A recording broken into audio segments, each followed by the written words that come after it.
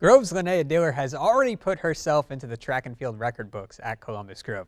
The future Ohio State Buckeye thrower placed at state in her sophomore and junior seasons. And this year, she's focused on making it to the top of the podium and finishing out her high school career in grand fashion.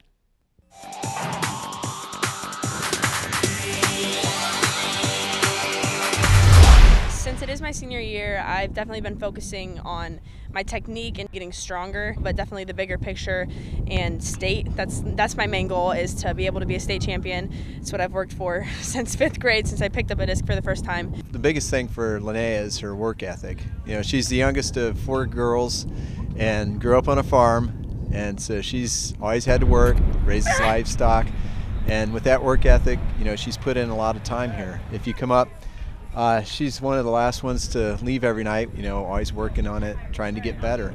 That desire to improve helped Diller not only get to state, but place 4th in the shot put at Jesse Owens as a sophomore, setting a school record in the process.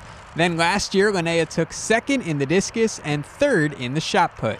I still remember the feeling of throwing that 40 feet at regionals and being able to get out and go to state. I just fell to my knees and started crying and like praising God for everything, because he's blessed me with so much so far. And hopefully coming in this year, I can place even higher than I did, and hopefully bring home 2 golds for our town. This year it's nice to know we got that ace in our pocket, and she's put in the time and has gotten better yet this year, and hopefully she can perform that way at state again. It's a good thing that Diller is comfortable in Columbus, because that's where she will continue her throwing career in college. After meeting with Coach Muffet Duncan, Lyne'a knew she found the right fit at Ohio State. Similar to Big Rick, who's my throwing coach here, I wanted someone that was going to push me to be able to compete at a higher level and to be able to get better than I am now. I definitely didn't want to go into a college where I was going to be sitting at the top already coming in. The bigger the stage, the bigger the throws for Lyne'a. One of the things that people don't know about Lyne'a is she's an excellent singer. And with that, she's been a performer all of her life. And I'm sure when she gets to Ohio State, you know, it's going to be another big stage, and she's going to react the way that Lyne'a does.